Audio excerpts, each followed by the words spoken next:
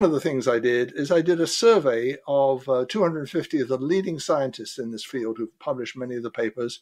And I said, what can we agree on? And out of that consensus, they agreed that light at night is causing breast cancer and heart disease and diabetes and obesity. They agreed that the key signal was around 480 in the blue. They agreed that, in fact, LED lights, one of the conclusions of these 250 scientists from around the world who are working on this was LED lights should be sold now with a warning label saying, Get out of may be here. harmful if used at night.